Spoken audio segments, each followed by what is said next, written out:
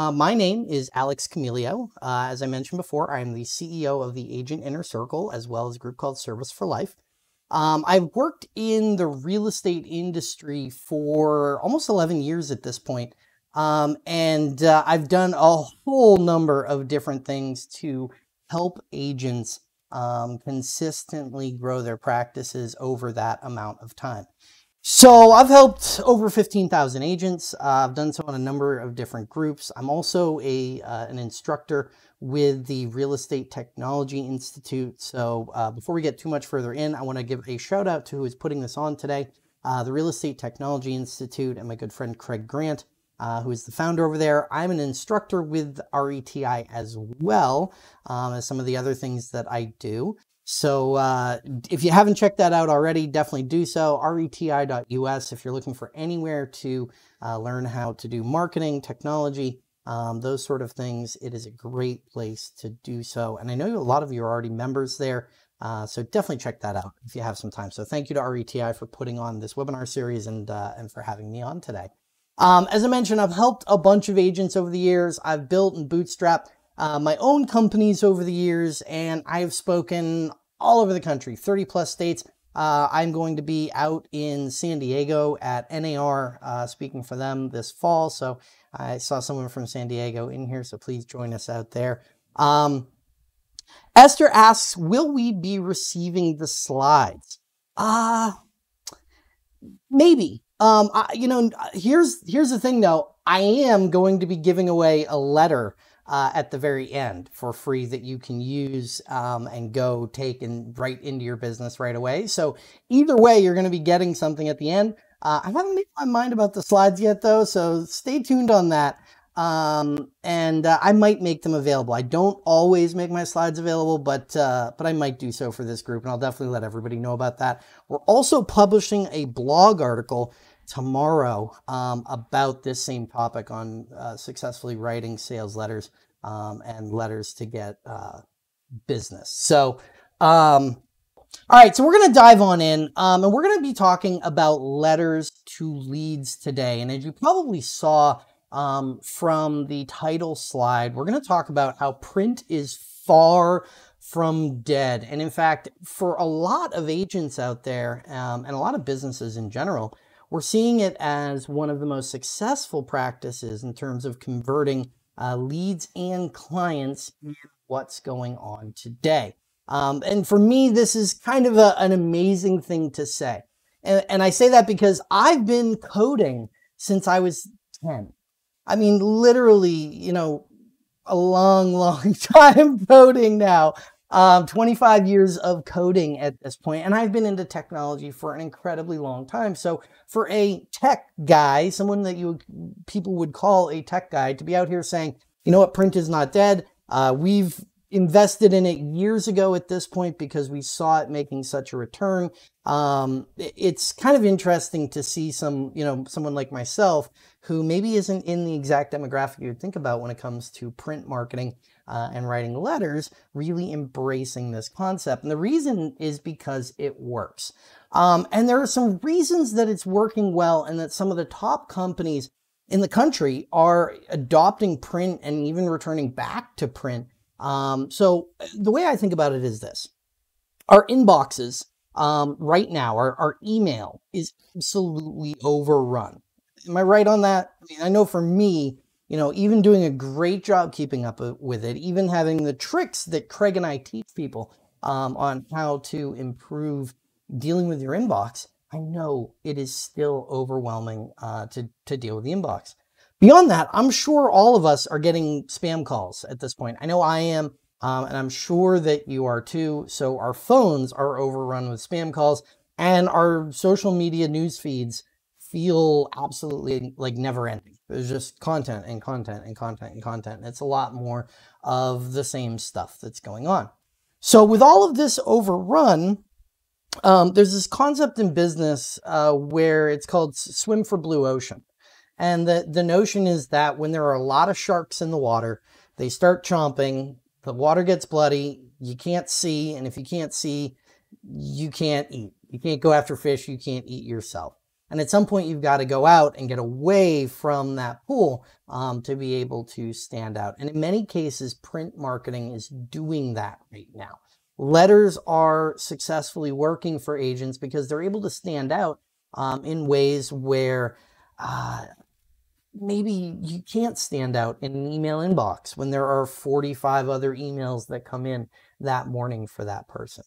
And as I mentioned, we're seeing some companies that are really picking up this tactic. And when you see major companies with their own research groups, with their own studies and findings and so on, and huge money to spend on some of this marketing, when you see them making some big steps toward print and going back toward print, you've got to start wondering, is this something that really might work in my own business? Now, I mentioned some here. Amazon. Amazon, up until a couple of years ago, had never sent print marketing whatsoever.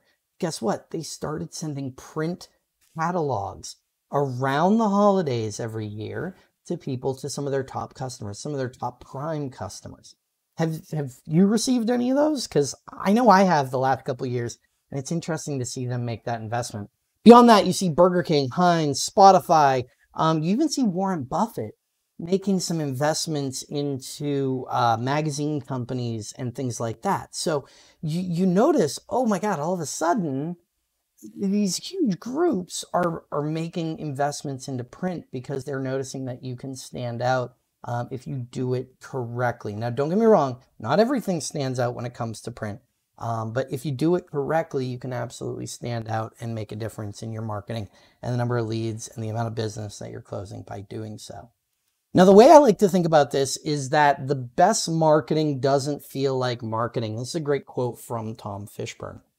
And the notion here is that it's about standing out in that inbox that we're talking about, standing out to either past clients or neighborhoods that you're farming, right? It's about making sure that you don't blend in with what I like to call the car dealership ads. And we've all seen them. Because here's the thing, okay? And I know everybody here does this because I do this and everybody I talk to does this. Where do you sort your mail? Because if it's anything like me, it's over the recycling bin or might even be over the trash. Because what you do is, for me, sometimes I don't even make it in the house with some of the mail. I look at it and go, nope, that's gone. That's trash, that's trash, that's trash. And it's gone before you ever open it, before you ever think about opening it. A lot of those can disappear if you're not taking the right steps toward marketing and doing that appropriately and getting that message to people. So there are some letters that work very well, and then there are some letters and types of things that don't necessarily work quite as well in terms of the types of stuff that you're going to send out. Now, I'll mention the letters that work well, and we're going to talk about all of these today and some strategies for how do you write all these, how you tackle them, some ideas for going at them. The letters that work well are farming letters.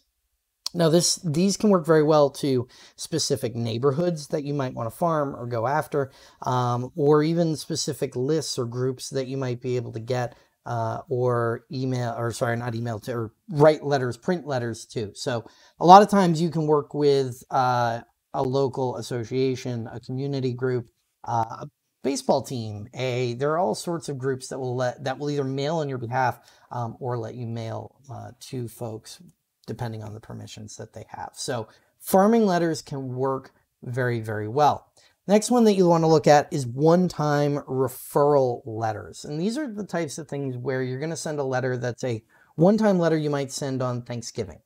Or it's a one-time letter that you might send on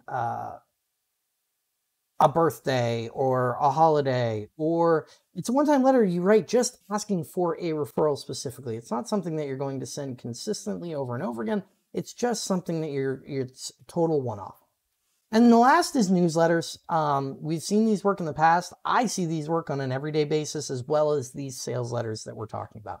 So the group I mentioned before that I also run, Service for Life, does this a lot for agents. Now, we're going to walk you through doing this yourself. There is nothing today that is going to be a sales pitch at all. I don't do that with these RETI webinars.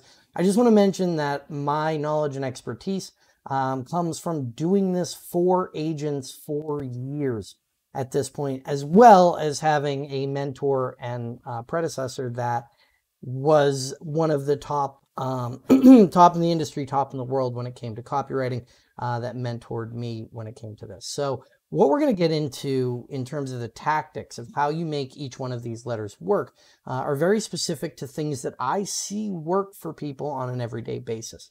We're going to walk you through the tactics for doing it. And then, as I mentioned at the very end, I'm going to give you a link to go download a letter that you can go use and copy and use yourself. So let's dive on into some of the tactics, because every letter campaign that you write needs to have 3 goals, okay? And these are very, very simple goals, but you must have these 3 goals with any letter that you're working on. The first is to get it looked at. And we talked about this for a second when I said, where do you sort your mail, right? Over the recycling bin, just like I do. Well, you got to get it looked at, but it's a step further from that. And you got to get it open and actually read, okay? So getting it into people's hands is great. You want to go a step further and actually get them to read it, and then finally get a response from them. I know this sounds simple. We're going to cover a lot of tactics today that you can use to make sure that you do all 3 of these things with every letter that you write and every campaign that you put out. Now, the first thing I want to mention is get it delivered and opened, okay? Now, I say delivered very, very specifically here, okay? And this is, this is not a conspiracy thing at all with the post office or mail, but when it comes to advertising mail, a shocking percentage of mail goes undelivered every year for a whole bunch of different reasons. So it's gotten a little bit better in recent years, but when it comes to the post office, there are study after study after study that show a sort of small or a not perfect delivery. However, delivery actually improves when it looks personal and when you do some other things with the mail to make sure that it stands out, not only to the person that you're sending it to, but to the postal worker who is processing it through and making sure that piece of mail gets to the other side. As I said, there's study after study about this, and it's kind of interesting to see. But the great part is that the same tactics that make sure you get it delivered are the same ones that make sure it gets actually open. That somebody takes it from the mail, it makes it through that sorting, and they open it, and they take some time before they decide whether they're going to read it or not. Now, things that'll do that. First of all, first class versus bulk mail. If you can spend the extra money to send something first class, it stands out, not only, again, to get it delivered, but also the person you're sending it to. Live stamps versus the meter. So I know a lot of your offices or things like that might have things where you can just get it, the stamp, not the, I shouldn't say stamp, get it printed, right? The meter index where you can get it printed. Not necessarily the best option, because those live stamps, those real stamps on an envelope stand out and make a difference when it comes to what people open. Individually or inkjet addressed. So what I mean by that is that you are having yourself or someone else that you're paying actually handwrite some of the addresses, or you are doing some sort of label or inkjet address on the envelope itself so that it stands out and it doesn't look like it's coming. Look, you don't want it to look like it's either a bill or something that is advertising that they're just going to throw away immediately. So the more personal you can make it look, the better you're going to do and the better option that you're going to get. Now, the last two, yes and no options, meaning sometimes I can see the benefit of using these things, and these are certain tactics, but I don't tend to find myself falling into using these tactics consistently. Now, the first is the sneak up. This is an old school tactic where you create a letter to look like people aren't really sure who it's coming from. You make sure it gets open. I don't necessarily love that to be the first impression when I'm sending something myself, but I have seen agents use it successfully, so I don't want to deprive you of having that in your tool set if you ever want to use something like that.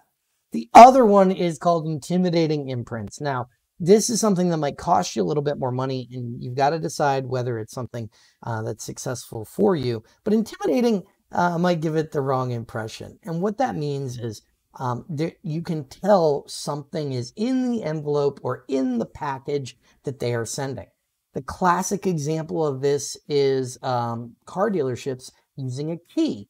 They put a key in the package and you open it. Even when you know it's a key, you're like, I know it's a key, and it doesn't go to anything. You still find yourself opening that package because there's the thing inside. The other things you can do with this are things with like watermarks or something that stands out that gives you a little bit more texture when people are sorting through their mail that might be more likely to get it open. One of the great things you can do with intimidating imprints is if you want to send people a small gift. This doesn't have to be huge, a tiny piece of candy, right? A small, it doesn't matter, something to make the package stand out and be a little different. I've even seen agents plug their business card in there just to make it a little thicker, to make it stand out a little bit more. Now, you don't necessarily always want to use these last two, but like I said, I want to make sure that you had them in your tool belt in case it is something that you want to use. Now, once you've done this and you've made it personal looking so that people, it's going to get into their inbox, into their mail, you're going to actually get it opened by them, right? And when I say inbox, I don't mean email. I mean, if they have an assistant that's sorting their mail by chance, right? You're sending it to a business address and they have an assistant that's sorting it. It needs to make it into the old school inbox and make it past that person who might be sorting mail for them. So once you've gotten it into that old school inbox, once you've gotten it into their hands and actually opened, now it's time to get people to read your content, okay? And we're going to cover a few different strategies that we use to do so. Now, it's all about creating copy that captivates. And I always ask, why does this actually matter to the person receiving it? And I think you always have to ask yourself that question whenever you're sending any sort of campaign, letter campaign, any campaign in general, but specifically with letters. This needs to be true because when they open it, you've got a split-second decision as to whether they're going to keep reading that content that you've sent them or not.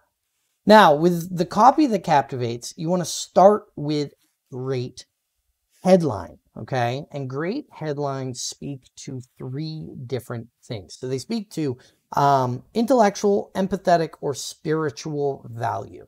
And essentially, these are three different parts of the brain that interpret the content that is being delivered.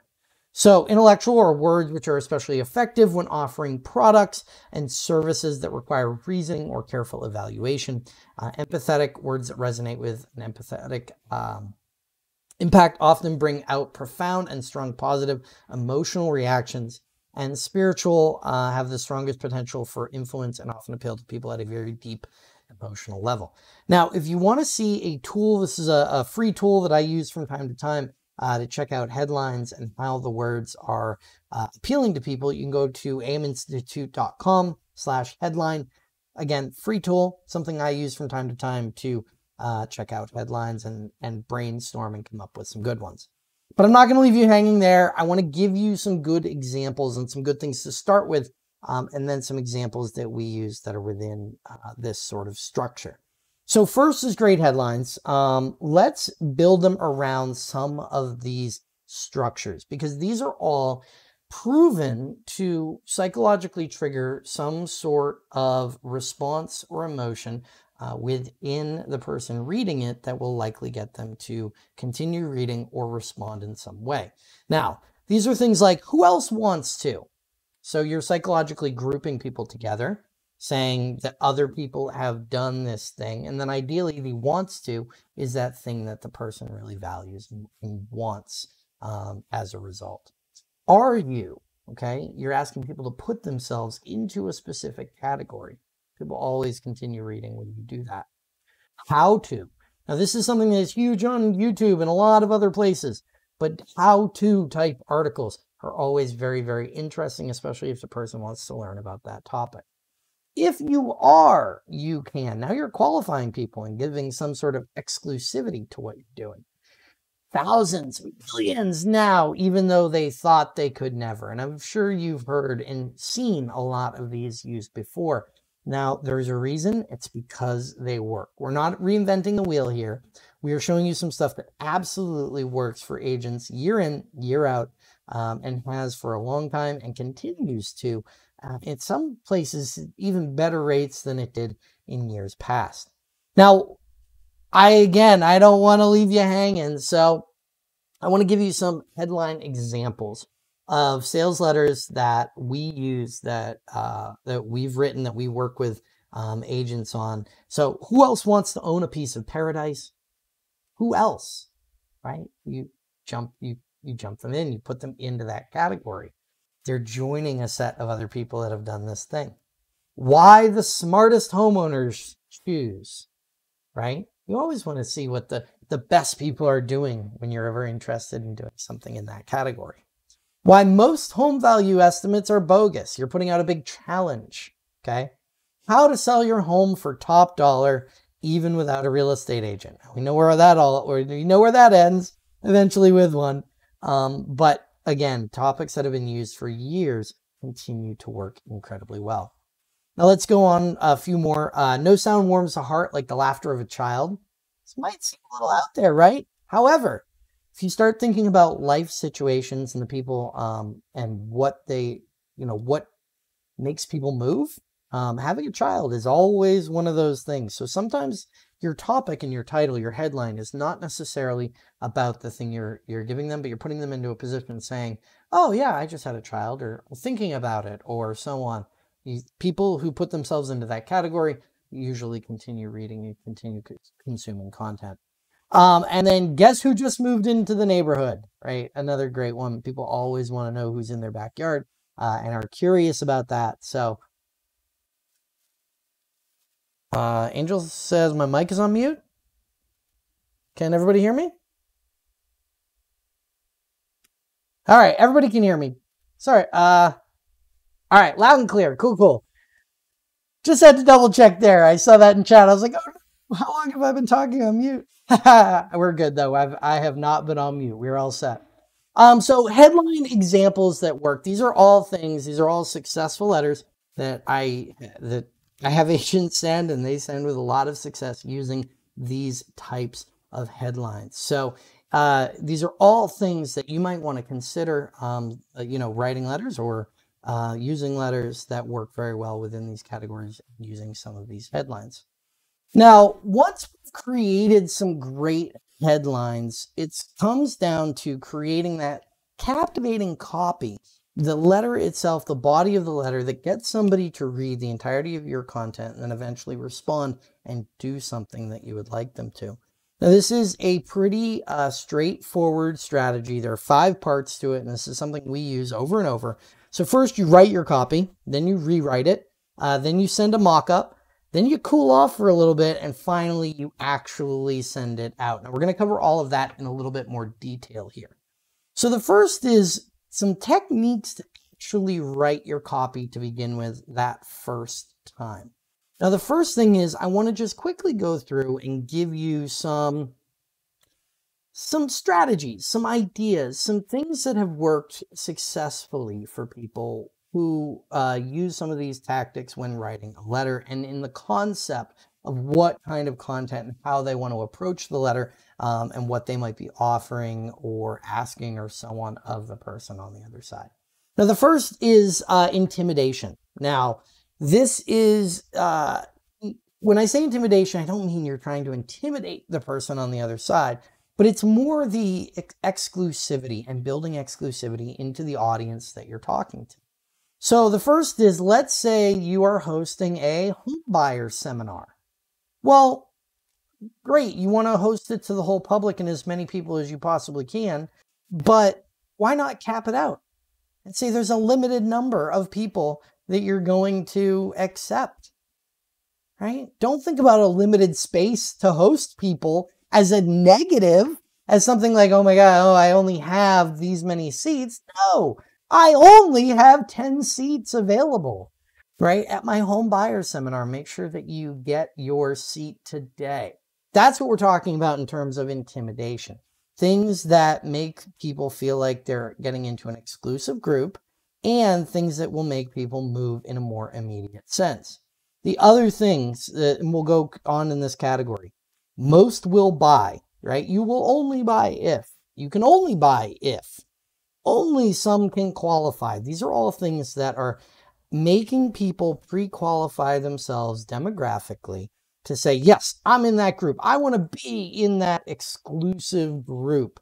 And you'd be amazed how people will react when you give them that sort of exclusivity to put themselves into and join. Yes, Judy asks, would you please share the website again? Yes. So give me 1 second here. I'll just put this in chat.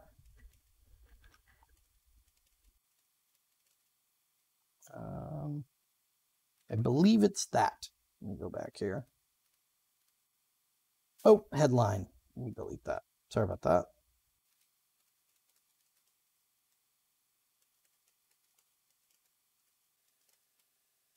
There it is. That's that second one there.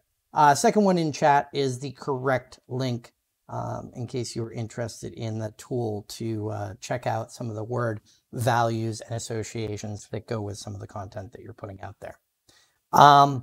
You're welcome, Judy. Thank you so much. All right. So as we said, techniques to write your copy here. We want to start with, I shouldn't say start with, one of the concepts that you can use is exclusivity, and it works very, very well with letter writing. So make sure you think about that when you're starting to include or starting to draft some of the content and some of the letters that you might want to put out. The next strategy that we talk about and see used is to demonstrate return on investment. This is to sell money at a discount. The basic and classic examples of this are things like letters that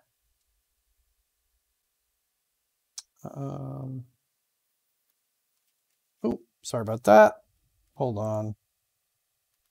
There we go. Sorry about that. My apologies. It only sent to panelists there. It was defaulted to panelists. Thank you for letting me know. I should have the link in chat to everybody now. Oh, nope, it's the first one. It's the one with the actual link. There we go. There we go. Perfect. All right, so the next one, as we said, is to demonstrate return on investment. This is to sell money at a discount. The classic example of this that we see all the time is talking to renters about building equity in their homes, right?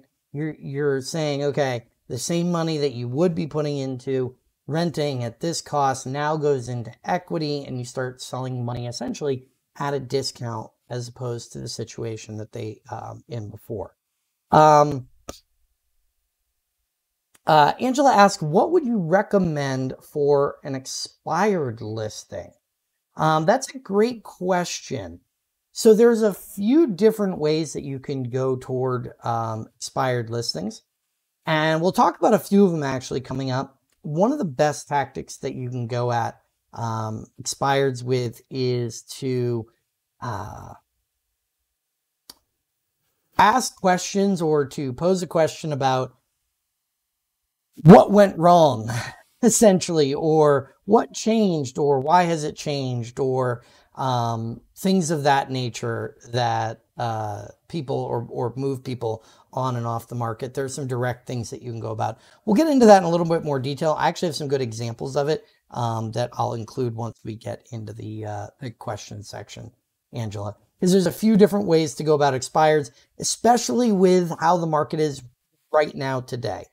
So how you would have approached an expired listing even 8 or 10 months ago, and how you're approaching an expired listing today might be a little different, because in a lot of markets, in a lot of different places, there aren't many expired listings today. I mean, listings are just getting gobbled off the market so fast that the ones that are going off the market, there's a reason. There's when we don't need to get into all the different reasons for that.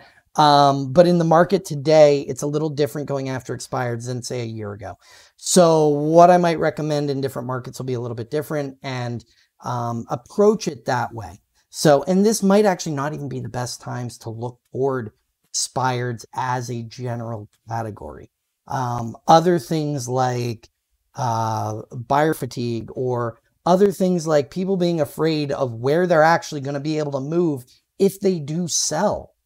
Those are the big challenges that people are facing right now when they're falling off, right? When people are expiring and not have, things like that nature. There's a lot of that that's going on. So a lot of these letters have to do with, and I said it from the beginning, what's in it for them?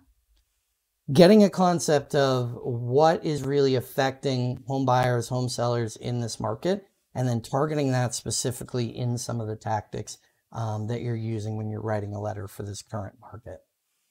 Next one, ego appeals. So keeping up with the Joneses is always a huge one. There are some great tactics you can use within the letters, talking about, have all your friends bought a home and you're still renting, right? You might target a neighborhood with letters, and maybe it's farming letters, and maybe that area is a renter's market. You're targeting that specifically. One of the things is, hey, have your friends all bought a home already? And you're hesitant to, or something's holding you back, right? Those are the kinds of things that work very well when you're talking about things of keeping up with the Joneses. But always keep in mind, people always want to keep up with the person down the block, down the street, at their school, at their job, whatever it might be. And there's a lot you can do to appeal to that when you're writing letters to people. The next is techniques to write your copy is a strong guarantee. So number 4 here is, now these are basic money back guarantees, refunds and keep the premiums, redundancy, trial offers, all that sort of stuff. Everything from free consultations that people have offered in the past, or free meetings or free things of that nature. We've even seen brokerages and things of that nature go as far as guaranteeing they'll buy someone's home. We're getting into that kind of market again where people are starting to guarantee we'll buy a home, at whatever price within X amount of time, just because the market has gotten to that point that people can start offering these guarantees. So it might not be the best for everybody, but it is something, like I said, I want you to have these tools in your tool belt. The last technique that I want to mention, and this is something that I believe that you can use with all of the other ones that we're talking about today, is to tell a story. And the truth is, great storytelling sells, and it sells incredibly well. I always get a question, though, from folks, and it's usually around this point, or maybe a little bit forward, but it's people ask, how long should these letters be? How long should my story be? I gotta say, that is kind of an interesting thing. One of my mentors said to me, a gentleman named Craig Fort, who he was actually best friends with Dan Kennedy and Craig Proctor, and they wrote a ton of stuff. In fact, if you read any of Dan Kennedy's Ultimate Sales Letter or things of that nature, he actually talks about Craig Fort and his success in letter writing and newsletter writing within real estate. Now, great storytelling sells. And what Craig said to me, and I asked him this same question about length and how long the ideal length is. And he says, Alex, there's no length on interesting. And I thought about it for a second. I said, wow, I think you're right, Craig. I think that's true. He said, well, think about it. You read a book. If the book is exciting or intriguing, or it attracts you right from the beginning, you can find yourself reading chapters and it feels like time has just flown by. But on the other hand, if you start reading something and it is boring, it doesn't interest you, no benefit to you, there's nothing to it, I'm gone. I'm moving on, right? And I'm away from that topic already. The same thing is true in any sort of writing. It's true for our blogs. It is true for our sales letters. It's true for our newsletters. It's true for anything that we're putting out for content, which is that if you're great at storytelling And if you can be intriguing and interesting to people, there's not necessarily immediate length that will turn people off if you're doing it correctly. So keep that in mind and go out and write and write and write and write and write and practice. Okay. But we're not going to stop there because, as I mentioned before, writing your copy is actually just step number one. You want to get all that content out. You want to use some of the strategies we talked about earlier and get all your content out and write a sales letter to the specific audience that you want to go after. Now, once you've written some of that content, once you've told a great story, once you've offered them something that, maybe they can't get elsewhere, or just that it's better than they can get anywhere else, now it's time to rewrite for strategy. So first of all, rewrite without constraint. We talked about this, which is make sure that you are not putting limits on yourself in terms of the amount of content that you're starting with and working from to pare down. Next thing is I want you to frustrate your English teachers. I mean that wholeheartedly. The way that we read and the way that we interpret content is not always necessarily the best when it is written in proper grammatical form. The reason is that we tend to do a better job interpreting information when it is more like how we talk than it is how we actually write when it comes to prose. So, when it comes to sales letters, don't necessarily get hung up on being over the top when it comes to grammar and run-on sentences and ellipses and starting sentences. Things of that nature, which normally in a lot of contexts, and this is something where I had to retrain I had to retrain myself on this because for years I wanted to write the way that I was taught in school to write. But the reality is that it doesn't work as well when it comes to writing sales copy because we don't necessarily interpret information when it comes to sales the same way we would other media. Now, the next thing is to use graphic enhancements, and I don't mean your logo and your picture and all those sorts of graphics. What I do mean are things like dashes, dots, bullets, ellipses, all of those little extra things that you can do, bold text, things that make your text stand out or sections of the text stand out. The reason for text standing out like that is what we call a double readership path. So it's kind of funny when you think about this because there are two types of people when reading content. The first is people who will start at the top and read every bit of that from top to bottom when they're reading something in order, okay? And then they'll go back and look for chunks or other pieces or so on. Then there's a second type of person, which will read piece, piece, piece, piece, okay? And then if they get through all of these pieces, 1, 2, 3, 4, then they'll go, and it interests them, then they'll go back and they read paragraph, paragraph, paragraph, paragraph. Now let me ask you, are you number 1 or are you number 2? Let me know in chat. Are you number 1, you read everything top to bottom first and then you go back? Or do you read section, section, section, section, and then all of it if it interests you? All right, we got some 2s. We got a 1, 1, 2, 1, 2, 1, 2, right? So that's what we call a double readership path. Is you can see very clearly that there are two types of people in terms of how we read content from top to bottom. The real estate industry might lean a little bit more on one side, but either way, the audience you're going after does two different things. So your goal is to create what's called a double readership path. And what that means is you're going to have bold or highlighted or standout sections inside of your letter that allow people to read each one of those section headers to figure out if they're interested in it. And the trick is that you want to go back to what we talked about in headlines and figure out ways to start each one of the sentences and each one of the sections of the letters that you're writing with one of those standout headlines that people go, oh yeah, I'd like to read that. Oh yeah, I'd like to read that too. Okay, this is interesting to me. Let me go back to the start and read all the content. Because if you do that successfully, the people who are reading all of it will make their way through the entire set of copy. Because usually if you're doing that well, it is interesting to them.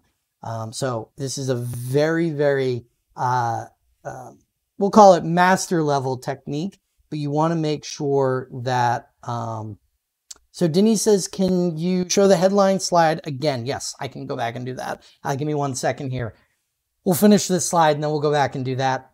So that double readership path is one of the keys when you are writing sales letters and writing copy that you want to make sure that people read and get through and then ideally respond to. Now the last, when it comes to rewriting for strategy, is to say it again and again and again and again. And guess what? You just say it in different ways. Because the interesting part is we don't, as humans, we don't necessarily retain information the first time that it is presented to us. In fact, a lot of times the way we best retain information is when it is presented to us in different ways over and over and over again. So you don't want to say the same thing, use the same words over and over again, but you absolutely want to convey the same messages multiple times.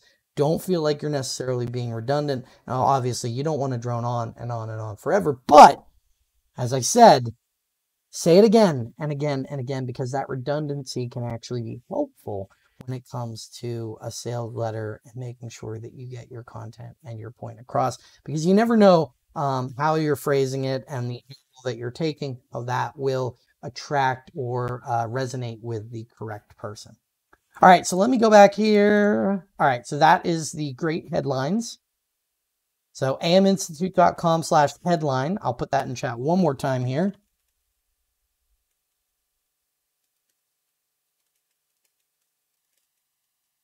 There we go. And as I said,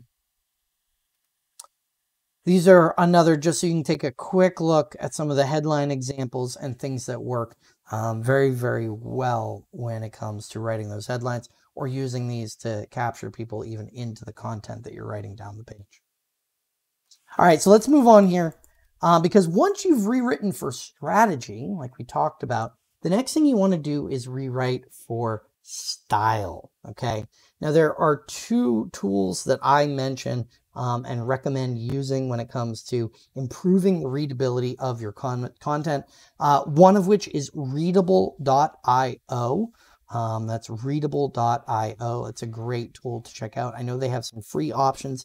The other one is Grammarly. I didn't mention that on the slide. I probably should have, but Grammarly is something that we use internally to make sure that we're doing a good job writing content. Now, one thing you want to keep in mind, as I said before, is that you do want to frustrate your English teachers at some point. So you don't want to necessarily accept all of the things that Readable or that Grammarly mention when it comes to improving your content. The other thing that you want to mention, that I'd love to mention here, is that when you write your content, you want to make sure that you are writing a letter that is going to be read at a 6th grade level, okay? There's a reason that political campaigns do that. There's a reason the top advertising agencies in the country do that. You want to make sure that you are appealing to the widest audience, and it's not just about the widest audience. It's also about making something easy to read, because if something is too complicated, it's just too over the top, people might sort of bow out, say, you know what, I don't want to, it's been a long day of work, it's been a whatever, I don't want to, think too hard right this second. So between the wide audience, as well as making it easy for your audience to read, ideally you want to come in around that 6th or 7th grade level when it comes to the content that you're writing. And these will actually grade you and give you some great ideas when it comes to what level content that you're writing at and how you might want to change some of those words or some of those phrases that you're using. The next thing is to extend your headline.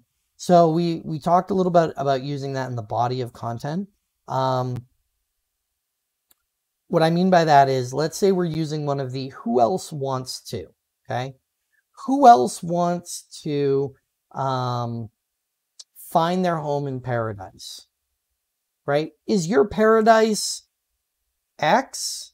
Okay. That's what we call continuation of the headline. You're using something that we know is a proven headline to lead into the content and the body that you are writing for style. And it's a very good 1-2 punch when you're able to set it up that way. Next is to be entertaining, whether this is dropping jokes, whether this is telling a great story and, maybe a joke about yourself and some funny experience that you might have had. The more entertaining, the better, especially if you can build up that as a reputation. It tends to get people to open your content over and over again. The next is to appeal to the senses. So instead of just, can you imagine yourself in this home? It's, can you imagine smelling the lilacs in the backyard? Okay. Instead of, can you imagine yourself in this home? It's, can you imagine entertaining guests in this wonderful kitchen? Okay. Those are the types of things that when you appeal to the sense, smell, touch, taste, right? Those sorts of things that you make people stand out and actually imagine the situation, imagine themselves being there. That sense, if you can evoke some sort of call to the senses. In fact, we did a great article on writing property descriptions. We talk about all of this a lot in depth. If you want to check it out, I'll put the link to the blog in here. And if you just search property descriptions, it'll come right up. But we talk a lot about appealing to the senses. If you can do that, you're more likely to make a connection with that person, as well as they're more likely to store that information for a longer period of time. So the more you can do to appeal to the senses, the better.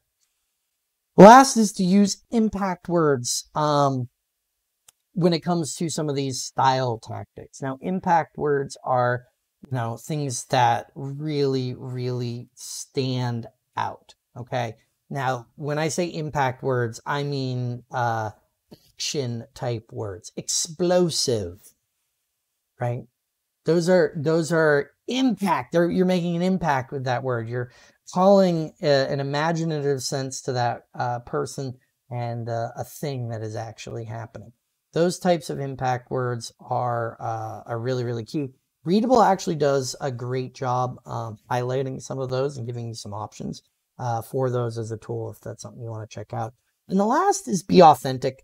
And it always frustrates me that I have to remind people of this, but be you when it comes to these. If you try to write something that's too far outside of your style and who you are as a person, it reads true. So you don't want to go way, way outside your ballpark, but keep in mind that, it needs to be a balance of the things that work well for you, as well as the things that are authentic to you and the types of content that you want to put out for people. Now, we've talked about writing your content. Last thing I want to get into is actually getting it responded to, because it's all well and good to get it into people's homes, to get it open, to get it read. But if they don't actually respond to it, well, all is for naught, right? So we're going to talk about some specific tactics that we use to get people to respond to your content. And these are just going to be quick. These are things like limited availability. So we talked about that before, but there are only 10 seats at my home buyers seminar. I only have, 5 people that I can work with at any given time. And, I'm at 4 right now. You'd be amazed what those limited availabilities can be. Deadlines for people to respond by. I'm offering this report. I'm offering this specific help to people, but I'm only doing so for this month. Those are things that will get people to respond because they know it's not something they can just get at any point in time. Some sort of a discount or bonus or gift or something for the first people to respond.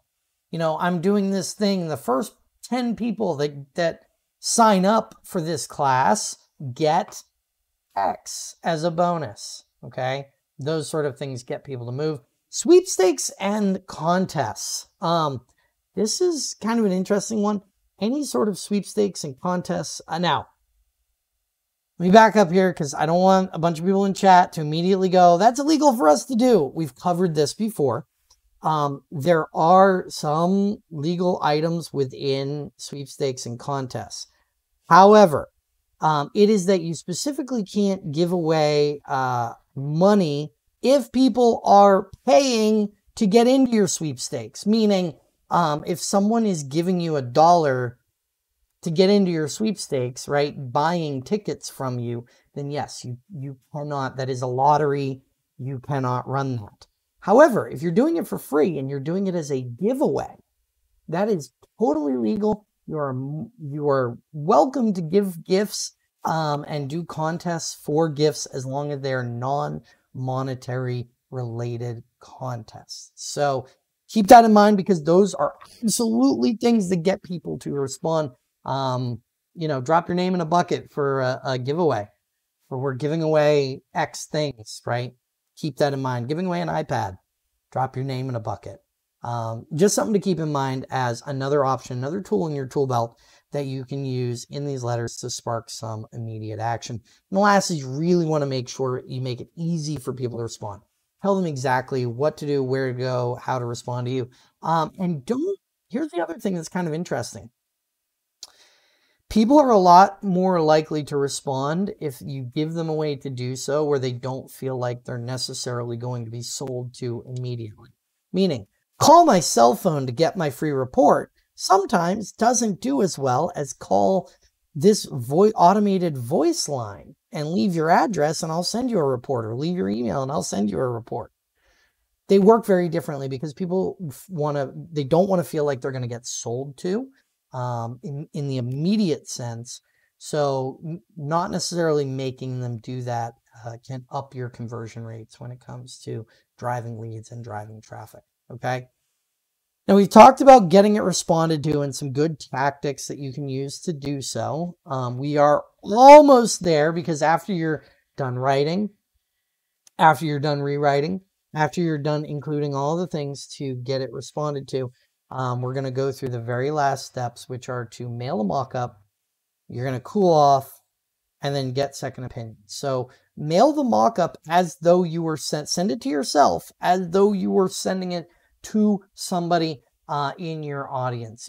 Receiving it that way yourself days later will oftentimes give you a very good idea of the experience that somebody is going to have when they get your letter. You also want to give yourself a little bit of time to cool off. Now, this is at any point in time in your writing. It is great to take some time away, come back with a fresh perspective, and make sure that you know you've edited after a little bit of time and taking some time to cool off. You also want to get some second opinions. Now, you don't want to go way over the top, and we all know that we have some friends that maybe we shouldn't get a second opinion from because it'll just be a change everything about it and so on. But send it to some people who are just friends of yours that might fit the category that we're talking about of the audience that would be receiving this, and say, hey, what do you think about that? What do you think about receiving this from me? And if you can get an honest opinion, those people are the best. Those friends of yours that'll give you the honest opinion, say, yeah, you know, this is cool, or I might have done this, or I'd look at it this way, or whatever it is. That's always some good feedback to get. And then once you've done that, it is time to go mail. Now, I mentioned EDDM, that is everyday direct mail. The post office does a great job of letting you target very specific neighborhoods or groups, areas that you want to go after, and doing so very inexpensively. But I want to talk for a second because the lead quality isn't necessarily the same, okay, between everyday direct mail and then maybe sending to the top of your list. Okay. What I mean by that is this. You can absolutely go out and use the tactics we talked about today for farming. We talked about this at the beginning. There are the different types of letters that work. But what we see time and again are that the best tactics for these letters are to either send a one-time, a referral style, or one of the other types of categories that we talked about today, letters, to your audience that is maybe not the general populace. Because the thing is that the higher you move up the pyramid that I'm showing here, the better you're going to do with these letters that you're sending out. So at the bottom it is the general population. That is, you know, if you just happen to send to everybody in a city, okay? You go a step further and you say, okay, fertile niche markets. Maybe I'm targeting everyday direct mail, okay, up a level or up to fertile niche markets. I'm targeting everyday direct mail and sending a renter's letter to a neighborhood of renters, okay? Oh, I should have changed my name here. Eric, it is Alex Camilio here today, but I appreciate you saying great information. And for those folks that joined us late here, I'm just about to give away a letter that you can download and use yourselves.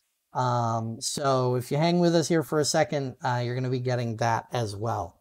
Now, what we talked about fertile niche markets, that's more like everyday direct mail, where you can pick a specific neighborhood or a specific target, FSBOs, expireds, things like that, and target them specifically. Now we move up. These are transaction leads. These are inbound sign calls, online listings, inquiries, ad calls, things like that. Sending follow-ups or letters as follow-ups to some of these folks is a really great way to go about what you're doing. And then get up to the top of the list. Okay, and this is what we call the power list. Okay, this is the top, and then even above that, the top 20%. And that power list are those who know you well, maybe your past clients, your family, your friends, your acquaintances, and then your top 20% are the people who are really your fans, the people who respond to all your stuff on social media, the people who you know will open that content when you're sending. And the better job you can do and the more targeted that you can be toward moving toward the top of this list, the better that you're going to do. Now, I know a lot of agents have gotten into a situation where maybe there's a lot of these people on the power list, right? Or even within some of these niche markets that you haven't followed up with in a while, that it's been a year, a couple of years, right? You have some of these people on a list, but maybe it hasn't been recently. You want to start following up with these people in the future. So that's what we're actually going to give you today as a bonus and as a sales letter, is what we call the reacquaint sales letter. And this is to essentially send to an audience like, say, those past clients, friends, family, past colleagues, things of that nature, who you might not have talked to in a given amount of time, 6 months, a year, whatever it might have been.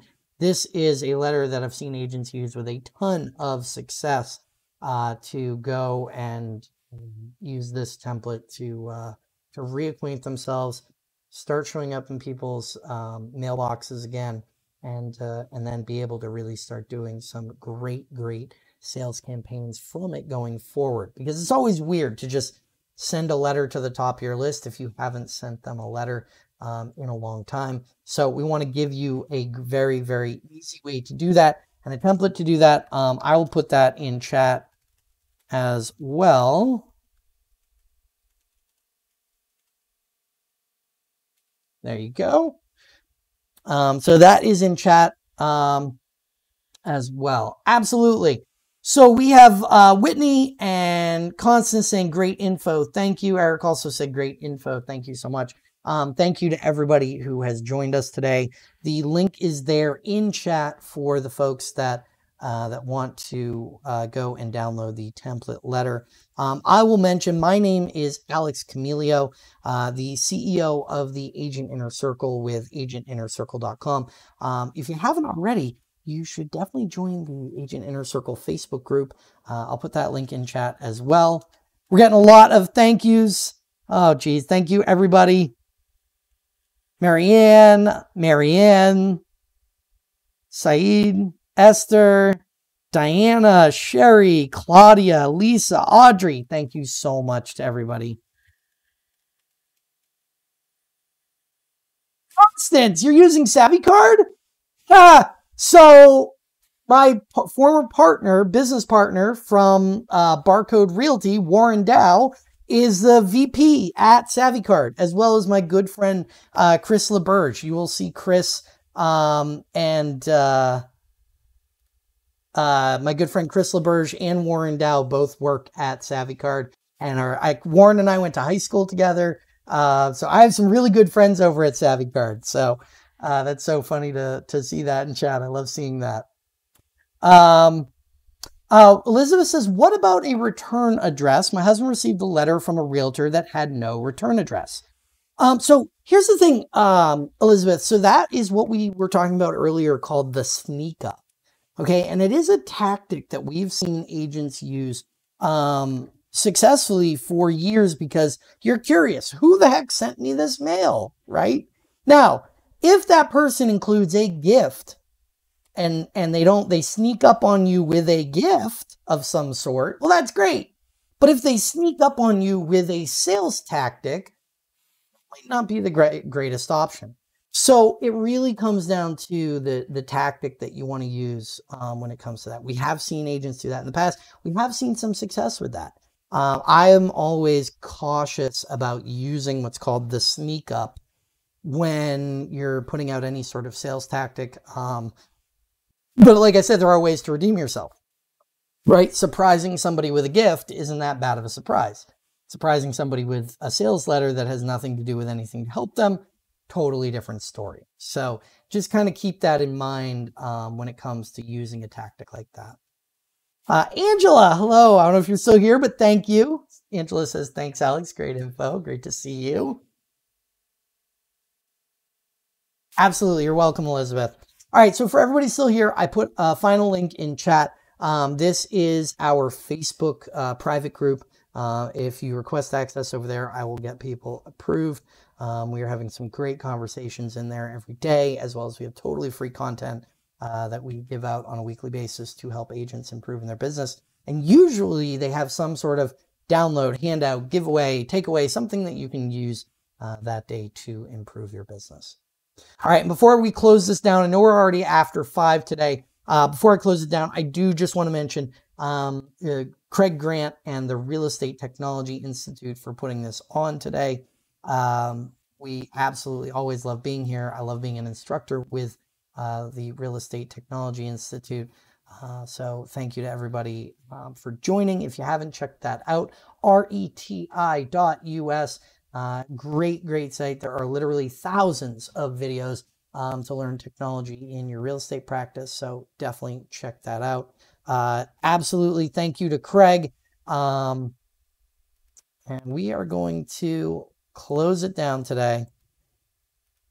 All right. Once again, my name is Alex Camilio, CEO of the Agent Inner Circle. I appreciate everyone spending their time with us today. Big shout out to my good friend Craig Grant for putting these on. And if you have any questions, definitely give us a shout, and we're always happy to answer them. All right. Thank you, everybody. Have a wonderful afternoon. As always, best wishes for your success.